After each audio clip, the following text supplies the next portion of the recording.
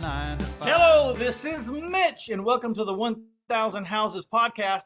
I'm here with Ben Humble. He's over from Arizona, but he is a traveling man. Now, let me tell you, he's been around for about 15 years, moving and shaking, and I was trying to narrow him down to the strategy he does, but he's kind of like anybody who's in the business for a long time.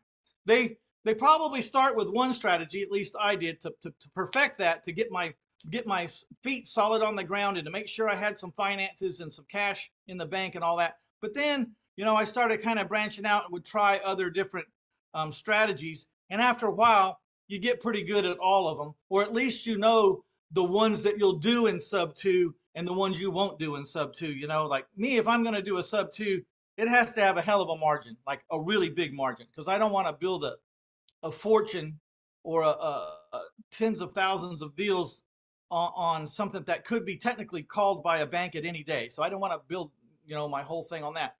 But with no further ado, Ben, how are you doing? My brother, thank you for having me. Good to be here, man. Let's change the game for some of the audience members. Let's help them out. Yeah, that's the whole thing. I was telling him before the show in the green room, like, this show's really about helping someone find their financial freedom if you haven't figured it out yet. Let's just figure that out. If it's real estate, great. Maybe we can help. If it's not, I'll help you. However, sometimes the podcasts I do, the people that I interview, they don't have anything to do with real estate. They have to do with someone who found their own way down a different path. And if that's the way you want to go, more power to you. I don't really care. The point of it is get financially free and become the person you want to become. Let's take you back to the beginning. Ben, tell us about the start. Man, the very beginning, I was born in Romania during communism in '85. My dad had 5 little kids, and he made a choice to escape communism by running across the border. So he ran. He had to leave 2 kids behind in the process. A few months later, a Romanian president was killed on live television. And 1989 Christmas Day, Romanians were liberated from a dictator. So shortly after, we were reunited, applied to come to North America, and Canada accepted us. So dad, 5 kids, 6 kids, actually, mom had a child in the refugee camp. 6 kids come to Canada. They have 3 more children, and we have the immigrant life. Mom and dad work 2, 3 jobs. We're working as kids. And I knew from very young, if you wanted something in this world, you go get it. Simple as that. So I was a musician growing up, and that's what I wanted to do my whole life. University, I went to music for a couple of years. And at one point, my dad said something to me. And he said, son, I wish I would have made more money, as he was doing his life and his finances. And I thought about it for a brief second, Mitch, and I said, well, you don't have to, because you made me. And I realized that it was my time to carry the torch. So I went on a journey over the subsequent 15 years of real estate investing and business ownership. And that's how I got into this whole thing, is dropping out of university, being a music kid, C student at best, didn't give a rip about school. I just wanted to play my music. So I'm very blessed today where I get to come back. I'm in one of my studios here today, and I get to come back and play music and travel and do all the stuff I'd love to do, because real estate was always a vehicle for me to get me to a point of financial stability for me and my family. So let's keep it going. So you're taking care of your mom and your dad? Are they still with us? Yes, they are. Yes, they are. Mom's retired and dad's getting close. And, they live in an awesome house in Canada. And I bring them out here, and we travel and we do stuff together. And it's an incredible thing to be a son. We all have something that we got to do. We all have an opportunity in life to define. And for me, it's the finances. For my family, I'm the one who defines it, who helps, who keeps the financial engine moving forward. And my big calling in life is this humble brand is, regardless of where you start, it doesn't matter. You ultimately decide based on choices where you end up. And every single person can be financially free, but you got to make a choice, and you've got to honor those choices when you make them. One of the things that struck me the hardest, it was one of those revelations in life. I read a definition of financial freedom that said financial freedom happens when your wants and your needs are exceeded by your passive income, which I quickly changed the word passive to cash flow, because I don't believe in passive. There's no passive income. If you don't believe me, just be passive and don't watch your income and watch what happens to it. So when financial freedom happens when your wants and your needs are exceeded by your cash flow. And one of the first revelations was, at the time, to be financially free, I needed to make $3,500 a month to not have to have a job, because that's what my job was paying me. And I thought to myself, financial freedom is not wealthy. It has nothing to do with wealth. It's just like a stepping stone along the way. What I did figure out is if I was going to be wealthy, it would probably start by first becoming financially free. So I didn't have to have a job, so I could free up 2,600 hours a year that I could work on me or my business, right? Did you ever have a job? I had a job when I was in university. Yeah, I had a job. The last job I was cleaning floors, cleaning carpets and cleaning floors for a guy. And when I dropped out of university, the very first thing I didn't know how to do anything but clean. Every immigrant knows how to clean. We can clean crap all day. Dropped out of school, started a cleaning service. That's it. I got a loan from the bank to buy a cleaning machine. My very first customer was my mom. She let me clean my own room and paid me $100. That's how I started cleaning, right? And I had that cleaning service for a couple of years before I read a few books. Interestingly enough, one of them was Becoming Wealthy One Single Family House at a Time. That book was awesome. I read that book and it shaped the way that I thought about real estate. So I bought my first deal I was 21 years old when I bought my first property with Creative Finance. It was a duplex. And by the time I closed on the deal and moved into it, I was paying $156 a month plus utilities to own this duplex. And that's how I got out of my mom's basement and into real estate. Okay, so what gave you the nerve to buy this thing? What book were you reading? I was reading every book. I read Rich Dad, Poor Dad. I read, single family books, creative finance books. I realized that if I wanted to get ahead, I had to get around people who knew. So I was going to conferences, these weekend workshops and conferences where people throw. I was going to Toronto, traveling 3-4 hours to go back and forth to these events. And I read in a passage somewhere, and somebody reminded me one day, said, hey, if you want to get rich, you can become a millionaire if all you do is buy $1 million worth of real estate. And I said, cool. So then you have these people called customers or tenants. They pay it off for you. Over 25 years, you're a millionaire. And I instantly realized, dude, I'm cleaning floors. I'm doing grunt work. That sounds like a better deal than the deal I had. So I instantly decided I'm going to be in real estate. So I didn't have any real estate professionals in the family. I had an uncle who was a realtor, and I just got into it, whatever I could do. I went to local business meetup groups talking about business because I was in the cleaning service, and I used that to ask about real estate. Eventually, I met a mortgage broker who also owned a duplex, who really wanted to sell it, and he's the guy who sold me the duplex. He helped me get the financing. So, dude, I was just getting in. I didn't know what I didn't know. I was just getting in one day at a time, knocking on doors, talking to people, going to meetup groups and saying, how do I get into real estate? I don't have credit. I just launched my cleaning service and I can't get bank financing. So what can I do? And you learn by asking questions. Well, I think it's real important that we in the dilemma right now, for anyone listening, it takes money to make money. Bullshit. If that was the case, no one would be rich. You know what I mean? I saw the other day a survey that only 5% of all millionaires were given anything. They're usually self-created, from zero. It's the chicken and the egg thing. If you needed money to make money, then where do you start? If you don't have any money, it's an impossibility. You're stuck. So what you have to do is you have to find the strategies that allow you to succeed with zero money. And there's all kinds of strategies. You can rattle some off the top of your head, I bet, right now. Just tell us. Yeah, totally. So I did 100 vendor finance deals, BTB deals. That's a way you can get into deals. You can get into deals with private secondary financing, joint venture partnerships. There's all kinds of ways to get into deals if you know what your worth is.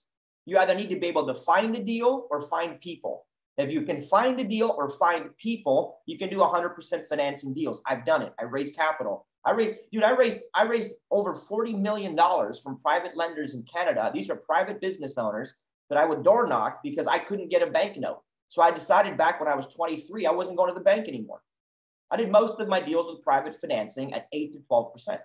Now that gave me access to 90, 100% money. So there's always a way when you got a will. You said kill the chicken or the egg. I think, brother, we got to kill the chicken or kill the egg. Stop having a choice. Just go.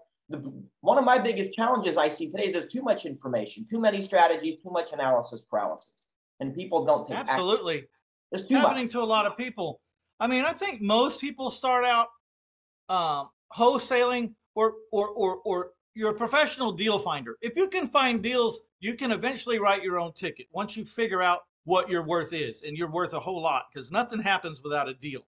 You play music, I write songs. No, you know, there is no artist without a song. It all starts with a song. Someone has to take a blank piece of paper and has to write a song from scratch. You're right, So, Mitch. so nothing happens before that. Same thing in the real estate business. It all starts with a deal. So if you want to learn how to do something, learn how to find great deals, learn how to negotiate for great deals, and learn how to write a rock solid contract that'll get you the kind of contract that you could sell to someone for a fee. That's a good place to start. Can I give your audience a big tip? This may help them. Guys, if Sure. you're listening and you're brand new to this, trying to figure it out, there's only one of a couple really big things you must understand. Number one, this is a people business. I think before you find a great deal, it's understand people. I can find an average deal and turn it into a great deal, Mitch, because I can speak with people. I'm empathetic. I understand them. If you can help people solve a real problem, listen, if they're calling you or they have a house for sale, there's motivation. We're in the people business. Are you caring enough? Like my dad's a minister. I saw him my whole life help people. Are you caring enough where you can sit with someone, really hear their journey, their problem, their story, and find a solution? If you can do that, you don't have to be low ball Jenny throwing out, I don't know why I said Jenny, but low ball Steven throwing out low balls all day. Empathy. Empathy is the greatest people skill. That's number one. If you're a left brain person and you hate talking to people, the fastest way to win is find somebody who's not. Find a person who loves talking to people, because somebody has to negotiate. Somebody has to talk with sellers. Somebody has to negotiate the cost of funds. So I just think, brother, this is a people business, and those people that are willing to have real conversations will always win. But people looking for a tactical execution with zero human contact are going to be in a high volume, low margin business. And I just don't think it's that successful long term, unless you're one of the very, very few at the top that's figured out the formula. So I just say people, and then negotiations, and then deals. I don't know if that brings some clarity, man, but I'm just trying to serve the audience here and give them all I know. I believe what you're saying 100%. And there's two ways to go. I've done it both ways. There might even be a combination. I mean, I have on one side of my business, we're shooting out an awful lot of lowball offers, just trying to get someone to raise their hand. But on the other side, which takes way more time, is we're calling people, talking to them, trying to get them to tell us what their issue is. Because if we can figure out what the issue, the first step is to figure out what is their issue. What are they struggling with? Because you have to figure that out before you can figure out how you're going to solve the problem. Of course, what is the problem so I can help solve it? And then if you will approach your customers, as Ben's saying, with empathy, with a true heart, really trying to help them solve their problem. Really apply yourself to solve the problem. People see that. Now, 9 times out of 10, you can't solve their problem, but they don't forget that you're the one that tried. Everyone else just threw crap at them and low numbers. That's exactly why I wrote this book right here, The Art of Private Lending. I wrote this book to show people how they could lend money and make way above average rates of return by loaning their money. And I did a really earnest job. Halfway through this book, though, I showed them all the work that it takes. Halfway through the book, I say, now, if you don't want to do all this stuff and you just want to loan the money to me, I will do everything in the first 70 pages of this book for you so you don't have to. You just loan the money to me. It's the same principle. It's just you're not going to make as much because you're not doing the work. Instead of making 12 or 14 or 15%, you're going to make 8 or 9 or 10. But it'll just come in the mailbox and you can keep playing golf. I set out to write a book that would probably eliminate some people from my choices, because they're going to read this, get impressed, and they're going to go out and do it, and they won't have the money to loan to me. That's fine. I'm not looking for them. I was looking for the people that I fit with, the ones that don't want to go to work, that understand, Let's talk about, you have a book called Real Estate Secrets Exposed. It's a digital book, right? It's downloadable. Digital and physical. Yeah, I got them both. Receipt. Okay, but we're going to offer you a free copy of that. I just want you to go to 1000houses.com/humble, HUMBLE, and anything we talk about on here, any boot camp, any podcast, anything we mention on here, it will be over there in the show notes at 1000houses.com/humble. And of course, there will be a link to get this book, Real Estate Secrets Exposed. Talk to us a little bit about that giveaway. Yeah, so I'm in Canada, 2018, the market's drying up. So I come to the US to try to ask bigger questions, bigger market over here, 10 times the population, way more deal flow. So this is a secret for my Canadians that for those of you that are struggling and you can't find the resources internally, go externally, So I came over here and asked, hey, listen, at that point I had bought and purchased probably 80, 90 homes, done deals, flipped properties, done some vendor financing. And I found somebody who had done hundreds of homes. And I said, what's the difference? We've been doing this business for the same period of time. He said, well, I do wholesaling. I didn't know what that was. I said, well, what's wholesaling? He said, you go direct to seller. What I didn't realize was that my very first deal and second deal were a direct to seller deal. I spoke with the broker. I put the deal. I bought it from him. He helped me with the financing. So I kind of went back to that philosophy. The challenge was in Canada, nobody was doing wholesaling. They didn't know the paperwork. So I came back. I spent about 3 months, spoke with my attorney, and we figured out the paperwork. We figured out the process. And I wrote a book on it, Real Estate Secrets Exposed, how Canadians can go out and find deals, procure deals, do the paperwork, contract, whatever. And I put all these other business life lessons from real estate over the past few years in that book. So that book launched in 2018. And now wholesaling is the thing. Everybody's a wholesaler in Canada, just like the US, but it really wasn't a visible strategy prior to 2018. So I just, I dumped everything. Well, that's amazing. 2018. Wholesaling's been around here forever. Yeah, well, it's been under the radar, I'm sure, in some parts, but there's never been a public book or any public resource or training. So now we have content and training on this stuff to help people go get their own deals. Because if you go back and look at Canada versus US growth in the last few years, there's a chart on Google. I encourage your audience to go check it out. The Canadian market just exploded, actually far more aggressively than the US market. It is a very tough situation in Canada. So we were talking in the green room, and you're a first generation immigrant. And I don't know if you know this or not. I'm certainly not going to assume that you read my book, but in my book, I was really struggling with who I am and why I wasn't being successful and all that stuff. And I read a book called Self-Made in America by John McCormick, which was about how come it asked the question, why can immigrants come here and not even know the language and be wealthy within 10 years? And Americans can be born here on the corner of opportunity and success and die at 75 or 85 and never have achieved the real American dream. Why is that? And I assessed that I was not sacrificing to the level that these immigrants were sacrificing from. The immigrants that I was reading about in this book, they came from genocide, communism, from places. And when they got to the United States, they could see it clear as day. If I slip on the floor like I have been for the last 8 years in my country on a rice mat, if in the store where I worked, I could save enough money and buy the store or buy the franchise or, buy this guy out. And I thought to myself, wow, I would never even cross my mind to do that. I got to up my game. I got to give up more to get where I'm going. Now, these people sacrifice like nobody's business, these immigrants, for a while.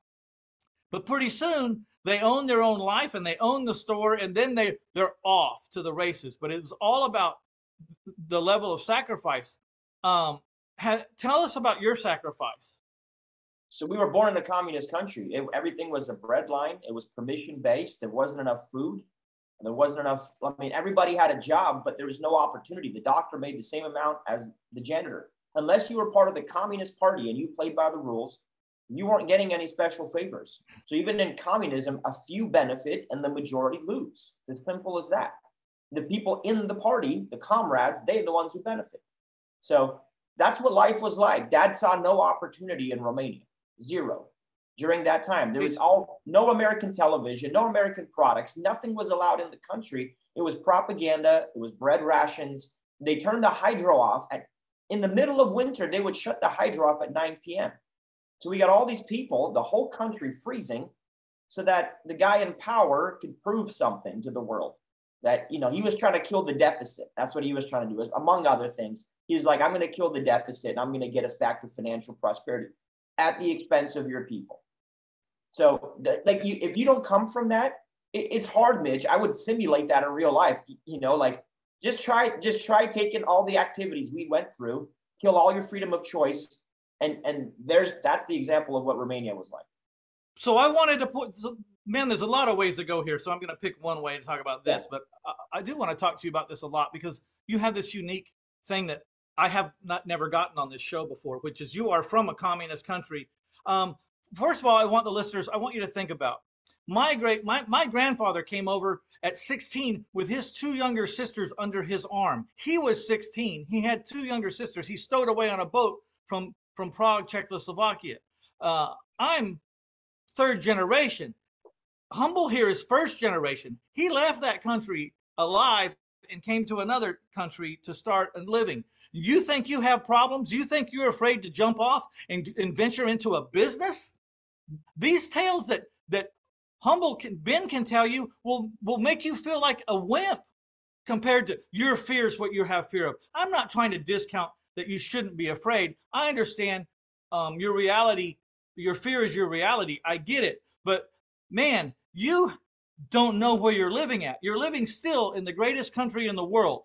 We may be seeing some things on the horizon, but it's still the greatest country in the world. And if you want to read that book, Self-Made in America by John McCormick. The other thing I wanted to talk to you about is like his last name is Humble. It's not really his last name. He's made his name easy to pronounce because tell him your real last name. Yeah, so real full name is Beniamin, last name Muresan, Beniamin Muresan. But I mean, my whole life it's been tough. So immigrants go by nicknames. It's our shortcut. Yeah. My grandfather's name was Joe Stephen Voniak. There you go. He wanted to be American above all other things. And the first thing he did when he hit Ellis Island was he dropped Voniak. My name is Joe Stephen. I'm an American. You know, that's why that's why I have two first names. It's really a first name and a middle name. So does your dad, how proud is your dad and your mom of you? Or can you tell me how the effect you've had on that life? Because it must have been brutal to make these decisions, to leave two babies behind, for your mom to have a baby in a camp, you know, all this fear, all this worry. When did he ever feel like it's going to be okay now? Well, as a 27-year-old man with 5 children, the only thing he had was faith in God. That's it. He just had faith that if he moved forward, God would provide where needed. So when he left, he had to take my mom is pregnant. She has a baby, another baby, two more siblings, and then myself. I'm the oldest. I can walk, right? He took the most independent ones. My sister and brother went to a neighbor's house the night before and said, just watch my kids for the night. You can't tell anybody in communism you're leaving. And he just ran. It took 2.5 days of hiding in ditches. We partnered with a small caravan of people that were escaping, and we had to cross the borders ourselves at nighttime. The caravan would pick us up, drive us to the next bridge. We had to get through two different countries to get to Austria, because otherwise we'd be sent back, extradited back to Romania. It's either prison or you're being shot along the way. It's as simple as that. And they have guards and dogs and patrol and all this other thing. So can you imagine you being 27 with 5 children having to decide to leave 2 behind? And on the day we're in the refugee camp a few months later, as soon as communism fell, my mom came home with her new baby daughter, Elizabeth. On the same exact day, my dad was able to bring my brother and sister from Romania to the refugee camp. So in the morning, they had 3 kids. In the evening, they had 6. So when you start life that way, you just start, like, adversity to me is a superpower. It's a weapon if you choose that it is. If you take your adversity and you turn it into productive reasons to move forward, you can do anything in life. Dad was just determined. He was determined to swim towards the rescue boat.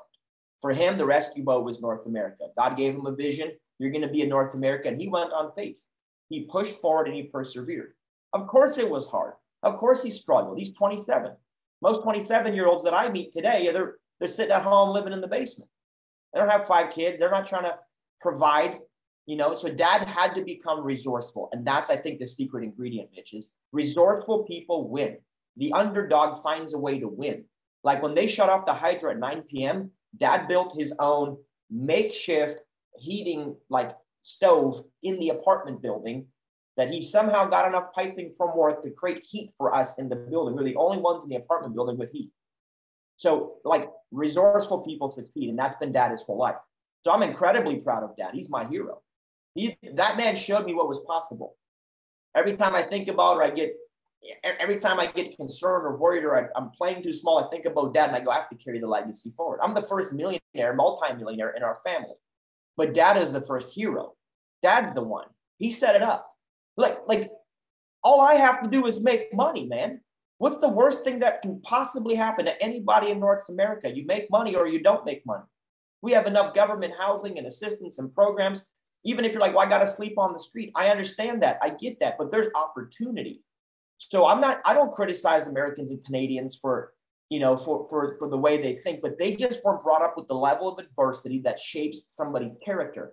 Anybody who's a minority who listens to this, anybody who had adversity that listens to this, you have a very specific character quality. That character quality will drive you forward when everybody else gets complacent. So I love Dad, and Dad's incredibly proud of me. He tells me all the time, like I was able to carry something for the family financially. That was my calling. That was the thing I could do. So I get to do things with Dad, and we get to do financial stuff, and I throw retreats, and Dad comes out, and I have the greatest relationship with my parents. I love them dearly, and I'm incredibly grateful for them. That's what struck me when I read that book, Self-Made in America, and it was talking about the immigrants. It's like I don't have any problems. What's the chances I'm going to starve in San Antonio, Texas? What's the chances I'm not going to get enough water, clean drinking water? What's the chances? And I thought there's no chance. So I should go jump off of every cliff there is and see if I can catch a sail of wind so that I can get to a different place. And I started doing that because of stories like yours. Stories like yours. You said, if you're listening to this and it's striking you, then you have a certain quality. I had that quality too. Scared to death, but decided, you know what? There's people out there that have been through way more and could have had a bullet in their head, any minute. And here I am worried about not making enough money, trying an adventure and failing. Bullshit. That's when I left. It is. And you just hit on something powerful I just want to touch on real quick. It's what is death? What is fear? What is failure? Our definition, our relationship to fear is different. Like death to me is death, actual death. Other people, they look at losing $10 or losing 100,000 on a deal. They look at losing money and they have fear as if they're back in the Stone Age, being chased by a wildebeest. And you're not being chased by a wildebeest. You can't apply the same level of fear to death as you do to losing money. We just have this. My perspective is there's real death. That death is far more significant, far more eternal than you losing a few bucks or you taking a chance. So this fear around losing money, around being criticized for losing money, people are so busy conforming to complacency that they lose their identity. And that's what people do. They've lost an identity because they become middle class. They become a certain breed of people, and they don't want to lose their class status, their status within their community. They don't want to lose their respect, but it's really just conforming. My dad did not conform. Immigrants do not conform. We move forward and we find opportunity and we create the opportunities that others can conform to. That's the difference. If you're always consuming, like, dude, listen, I love you. I love this show. I love this thing. I don't listen to podcasts. I don't read everybody else's books. I'm not consuming. I'm creating. I'm building something every day. If I don't create something today, then I've just consumed and wasted a day watching TV or doing something else. Or I believe in mentorship. I believe in studying people. I believe in proximity to people, but I don't believe in being a consumer your entire life. And I think most people are so busy consuming, they create zero. They're so busy conforming that they never build something other people can conform to.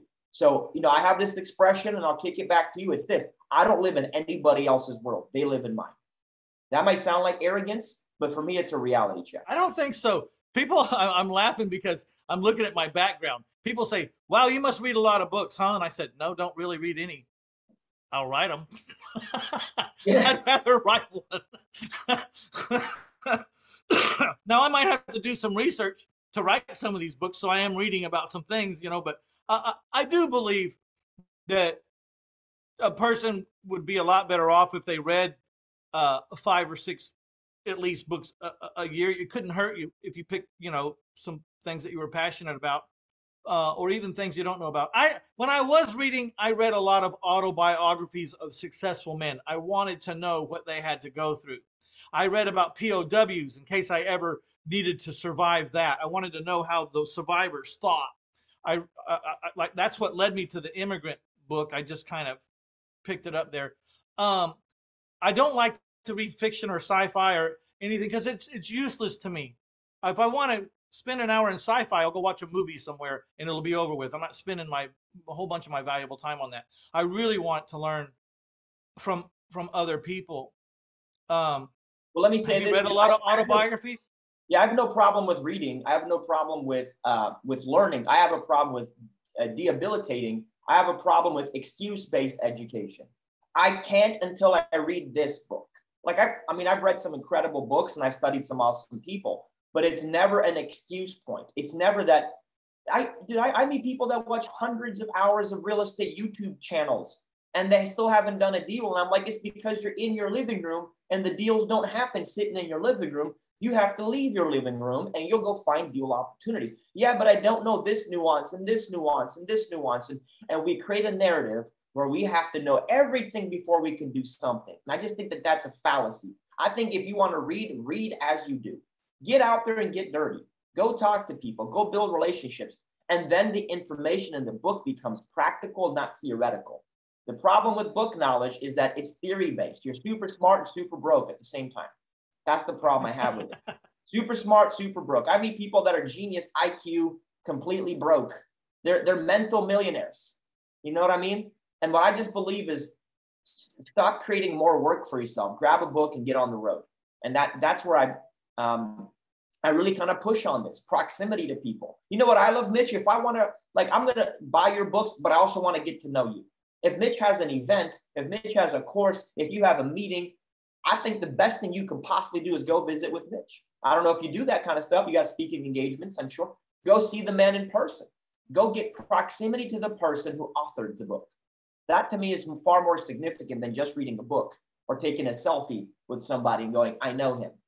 The other thing about that is you go to get in proximity of that person, but the other people that are in the room are kind of like mind. They traveled there too. They paid their money to go there too. A lot of times at the seminars, I learn a certain amount from the guy on the stage, but I learn a crap load from the people out in the audience that I go to lunch with and go to dinner with and go to have drinks with, and so I have found the education in the hall is as valuable as the guy on the stage, sometimes more valuable, because sometimes the guy on the stage is trying to sell you something. So he's only telling you the pretty piece of the puzzle.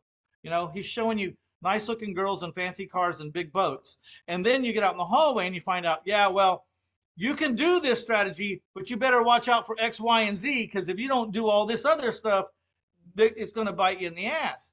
And that was really one of the reasons I wrote my first book with this is what happens after the Get Rich seminar. This is what they're not telling you. This is what I wish they would have told me, so I would have been prepared, but I wasn't, so I got blindsided.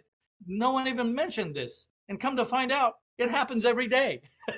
Why didn't you tell me about this? Because I guess if they told me some downside of the business, then it wouldn't be as easy to close as many deals out of the audience, which I have a different philosophy. I'll tell everybody the whole thing. If you don't think it's for you, then don't do it. But I'm not sending you out to war and not telling you about how the enemy's armed. You got to know this stuff.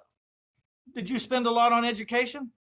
I probably have invested over $400,000 on mentorship, education, courses. Yeah. In a 15-year period? Is that what you're saying? Probably in the last 5. Yeah, not 15. The first was just books and a couple seminars. Because you didn't have any money. I didn't have any money, man. I learned how to grind my way through deals until I learned how to drive profit revenue for my real estate business. But in the last little while, the reason I live on the road is proximity. I have some of the most influential real estate investors and stage communicators as close friends of mine because I live on the road. I join communities. I'm a part of it. I read a book called Indispensable a long time ago. So this is a big tip for the audience. Find somebody like Mitch, who's an absolute rock star, and find a way to become indispensable. Buy every single book this guy writes. Be front row at whatever his speaking engagement is. Help him grow things that matter to him, like perhaps his charity work. So I've learned to become indispensable to people that I really want to be within their proximity. And as a result, I get a lot of doors that get open. In fact, in November, I'm speaking and hosting in Vegas a 700-person conference, which will be absolutely incredible to MC and be on that stage with very big names in the real estate industry. And I got that invitation through a friend of mine who said, you need to be on this stage. So to me, wow, proximity is powerful. It's the secret weapon people don't see. So let's talk about, do you offer education? Yeah, we do. We've got a community called Cashflow Tribe, and we help people build successful real estate companies, focusing primarily on business building in the field of real estate, unlike most education companies who teach real estate. So yeah, flipping a few houses and having a business is a whole different thing. It took me a long time to figure out how to make that to a business that I worked on instead of one that I worked in. I worked in that business for a long time. I'm embarrassed to say how long. I can now proudly tell you that I haven't seen the last 600 houses I've bought, and I haven't seen the last 600 people that bought my houses. My job really right now is to make sure that my partner, Mike, who was one of those indispensable people, he made himself indispensable to me. He hired me as his coach. I don't normally train people in my hometown for a whole host of reasons, probably not what you think, but there's a whole host of reasons why I don't. He convinced me that I should, and I found out a few things about him, which led me to believe I should make an exception. I made an exception with some certain promises from him that he would not do some things that I didn't want to have to mess with.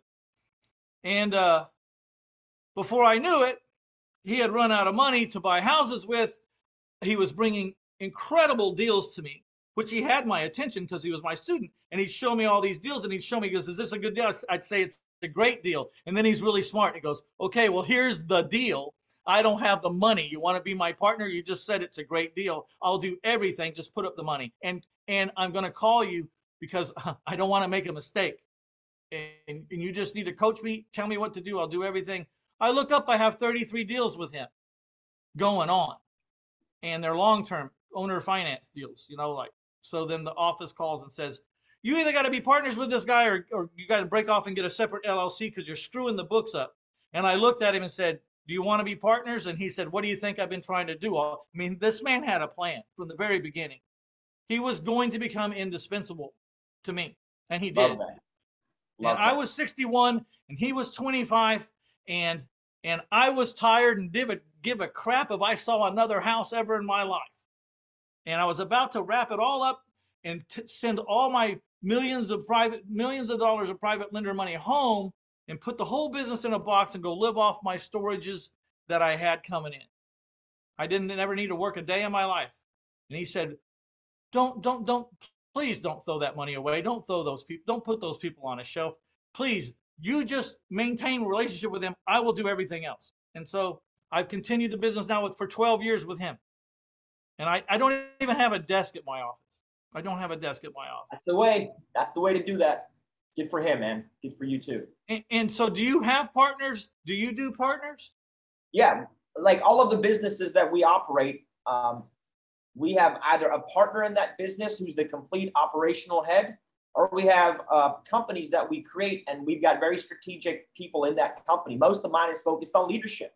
It's the one skill that I love growing and developing. But I'm not a technician. I read the book Ready, Fire, Aim. I read the E-Myth Revisited. I read the Blue Ocean Strategy. And I learned that the first 6-7 years, I was just grinding it out. And one of my mentors wrote a book called The Magician versus the Mule. His name is Mark Evans. He said that the mule is easy. Everybody sees the mule, the guy who grunts every day, all day, 12 hours a day, never has time. And then there's the magician, the person behind the strings who can orchestrate OPM, other people's time, other people's resources. So today I'm like you. I find young people or old people who really want to aggressively pursue the opportunity. I find people that are brand new or people that are business to business, and we cut out a deal. So for example, we have $7 million of Airbnbs that we purchased this year so far in the Vegas area. And that's all with local partners who just needed a mentor, needed some capital, needed some guidance, and they're crushing it. They do all the work. I love that portfolio. I haven't seen 3 of the 4 properties that they have. So relationships like that. I have the same thing in Canada. I love helping people from what I've learned in my level of experience, helping people fire up a business, raise capital, go and deploy it into real estate deals and in different strategies. But that is my favorite way to do business these days, is with people. And I'll tell you why. Because at 30 years old, I grinded it out. At 30 years old, I became a millionaire. And it was the most empty feeling because I had done most of it by myself. And I was going to go spend it and buy all this cool stuff and do all these things. And I didn't, because I was just so tired of working and grinding and hustling and all these adjectives that people love to throw out there, right? A hustler, a grinder, I don't want any of this stuff. I want to live my life in peace. I want to collaborate with incredible people who are like your partner, who really want to grow. And I'm in a different season, as are you, in life, where we can mentor and help people really grow significantly. So I'd rather have what my mentor says, a quarter of a watermelon versus 100% of a grape. And that's why I get to live my life and work just a couple hours a week. I'm really not working. That's how we, I don't want to say sell, because we're not really selling, but that's how we deliver our concept to our teammates in our house flipping business. It's like, you want to go on your own? You want to have to go get an office? You want to have to buy all these desks? You want to have to get all these people sitting in these chairs? Look, I don't get 100%, and I own the company because I'm giving 1% to you. I'm giving a paycheck to them. So why in the hell would you want to go start your own business? Let's just make this relationship that you do your piece and you get paid really well. I'll do my piece. I get paid really well. And the person over there does their piece and they get paid really well. And we don't have to do everything. We can focus on one thing. My job is to get the money. I make sure that there's enough money to buy anything that anybody drags in this office that's worth buying. That's my job. Other people have a job to drag the stuff in. Other people have a job to keep track of the stuff, keep track of the books, on and on and on. When I go to open another business, like I had to open a hard money loan business because I had too much money and I couldn't get it out in time. They were going to leave if I didn't get out. So I started a hard money loan business to loan the money out in short increments of time until I could get to it. When I hired that partner, he was more sophisticated, more educated, more talented at that business than I would ever be. But I had already done my side of the job. I had the money for him to loan. His job was to loan the money, and he knew the business. So whenever, one of the tidbits I want to put out there is, whenever you go to open up a side business or a business that's running off the exhaust of your other businesses, you have to find the one person that it's their job, that they show up every day. They're in the office every day. They're driving that ship or that truck every day. Because if you decide you're going to drive both trucks or run both ships, both the businesses will suffer, right? So you're professional in leadership. You said you're a professional at finding leaders to run your businesses, right? That's the most important thing. I'll tell you this: every company needs a quarterback, and if you don't have one, it's you. And you can only ever have one company when you're the quarterback. You're only playing one game at a time. They say it takes 10,000 hours, right, Mitch, to gain mastery in something. 10,000 hours, 10 years, whatever. You, me, and other people, we have maybe 2 masteries in our lives that we can actually achieve. 2. Most people are trying to become the business, become the wholesaler, become the creative guy, become. That's 10 years every time you want to become a thing. So instead of you becoming a thing, I decided that, number one, I was fantastic real estate, operator. I was like, great. I did that. That took me X amount of years to do.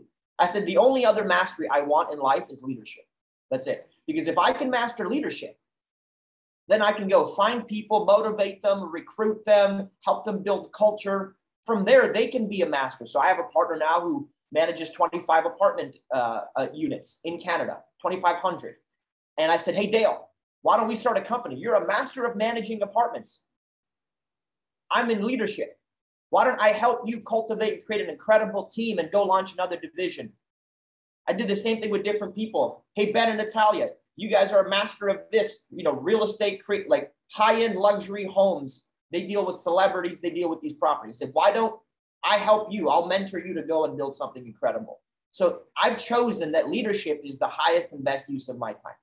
That's me personally. So I think every single person needs to be aware that until you hit mastery, you're just going to struggle way more than you need to. Alignment happens in my world when a master partners with the master. 1 and 1 becomes 11, not 2. If it's a brand new virgin investor with another brand new virgin investor and they create a partnership together, an LLC, it's just two virgins messing around, man. And I think that's a challenge, that the desire in people is that they want to partner, but they're lacking the experience, they're lacking the skill, and they don't understand alignment. So I go seeking for people that are masters, and I only do what only I can do. I have this moniker in my head is I only hire thinkers that hire doers. I never hire doers because I become the thinker. I never force my thinker to become a doer because I become the thinker. Every company that I launch has to have a thinker, and the thinker manages the doers. Otherwise, you're the thinker. And many of us as self-employed business owners, we're the doer and the thinker. Okay, so let me back up. So just for clarity, if you're not the thinker and you have a thinker managing the doer, what is it you do for your part of the partnership? I created. It's simple as that. There's people that are really entrepreneurial. They want to build and create. They want to risk capital. They want to risk time and conceive or give birth to an idea. I then go find an incredible thinker. That thinker to me is an executive or a manager. Somebody who's in another work environment, who's an incredible employee, but they're not fulfilled there. They're not getting what they want to get. You know how many disgruntled, incredible people there are working in America all over? That person doesn't even need to be in real estate. I pulled in a VP of operations from Enterprise Car Service. He was the person that would go in and he would rehab the stores financially and organizationally that were failing at Enterprise. He's like a professional ops person. Well, he came into my education business and now he's our CEO. I think it's important for us to realize that there are intrapreneurs and entrepreneurs. And entras are you and I that want to take risk. I want to put money on the street. I want to like only eat what I kill. But there's incredible intras that have families that really love the idea of a pension, that really want to work for a company, that want to make a bunch of money, but not take the initial risk of creating that opportunity.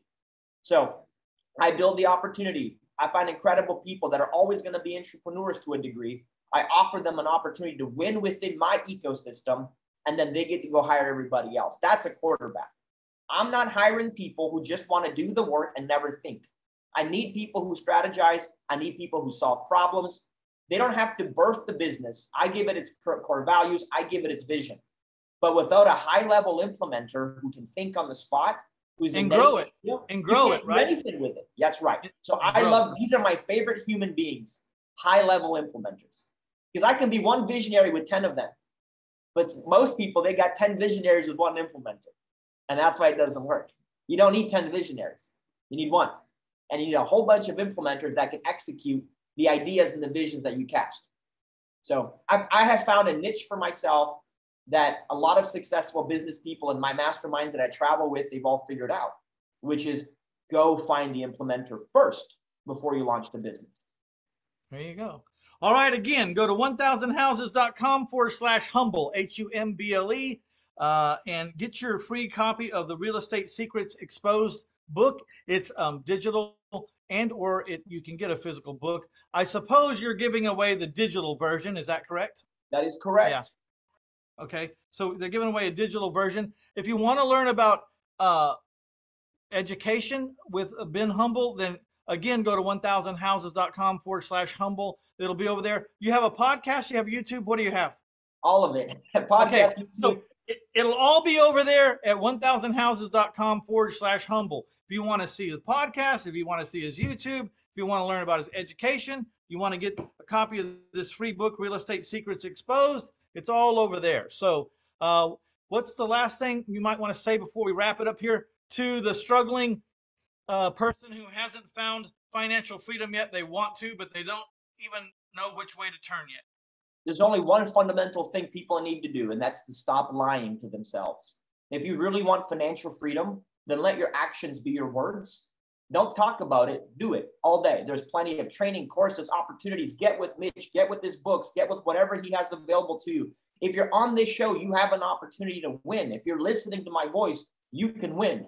But We have to start taking immediate action. And I promise you, you'll figure it out along the way. But if you don't take action, you're just a consumer. Sometimes that doesn't mean you have to quit your job and fly without a net. I mean, I burned the candle at both ends for a long time till I got some validation that this would work for me, or that I could turn a buck here. You know, I didn't just jump off the cliff the first time. But if you're not burning the candle at both ends and on the weekend, you know, you got your job and then there's this new endeavor that you're trying to become a pro at. If you're screwing off during the weekends, man, you just don't want it bad enough. You know, you're going to have to burn the candle at both ends for a little bit to validate your ideas. Once you validate, then it becomes a question of how long do I want to keep this job?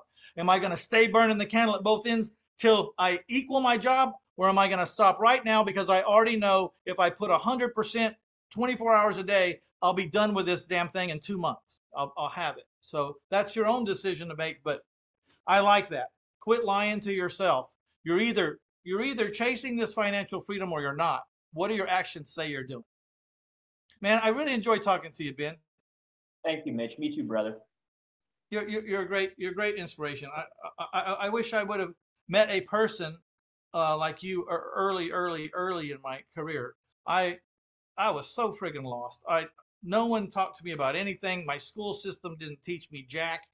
I mean, I find myself still today at 61 screaming, why didn't they teach me this? Why didn't someone ever say anything about this? You know, in all my education that I had. But I appreciate you being on. Again, this is Mitch Stephen with 1000houses.com. I appreciate each and every one of you. I'm going to have some opportunities to come visit with me down at my ranch in Bigfoot, Texas. I'm also going to have a vacation pretty soon, and I'm going to invite all my friends to come if they want. It's not going to be a lecture. It's not going to be a sale. We're just like-minded people in a pool somewhere drinking, and guess what we'll probably be talking about? Probably be talking about real estate or business, because that's what we do as a community. That's what we know, and that's what we enjoy. So it will be an education. I can't tell you exactly how, but it always has been. And we're going to have some fun. So stay tuned for that. You can always get a hold of me or ask questions at mitch@1000houses.com. Mitch@1000houses.com. All right, we're out of here.